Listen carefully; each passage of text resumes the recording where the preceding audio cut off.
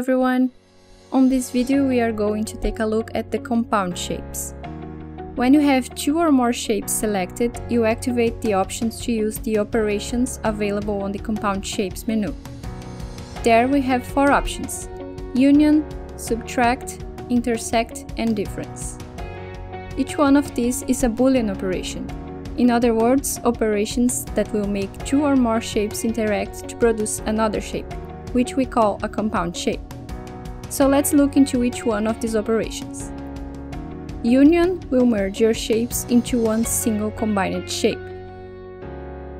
Subtract is the opposite of union.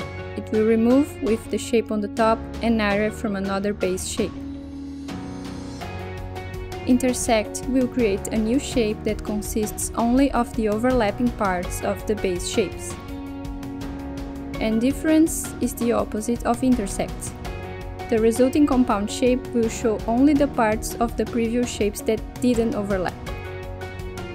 Compound shapes are non-destructive, which means that the original shapes are still here, so you can edit the compound shape live, moving the shapes around, and you can at any time split the compound shape to its original parts, using ungroup.